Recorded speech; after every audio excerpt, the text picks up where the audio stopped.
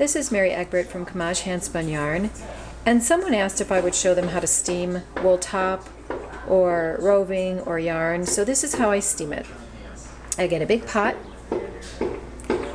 and I get a vegetable steamer, but as you can see I took out the center piece that you would pull up the steamer by, because it would just get stuck in the plastic and kind of break it. So this is just a little fold-up steamer, and I put a couple of inches of water in the bottom. So that's how I set up my pot, and then I'll show you how to do the rest. So this is some yarn that I wet out and then I dyed with some of my dye stock, and I also have a video on how to make dye stock for your wool top or any other sort of protein fiber or yarn.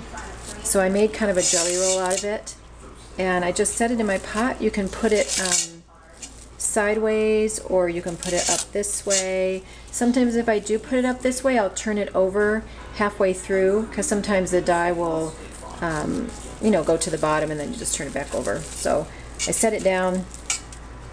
I turn my stove on high, and then I'll let it boil, and then once it starts to boil I turn it down on low. I put a lid on and I'll steam it for 30 minutes. Okay, so my pot has been steaming for a half hour, and taking off the top. Ooh, that's hot stuff, so be careful.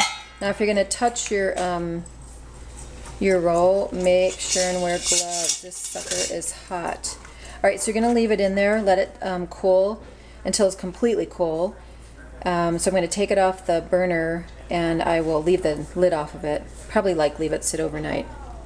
And then you're going to unwrap it and rinse it out in some lukewarm water. If you want, you can put a little bit of like unicorn fiber rinse in it, which will make it nice and soft and make it smell good, and then you'll be all set.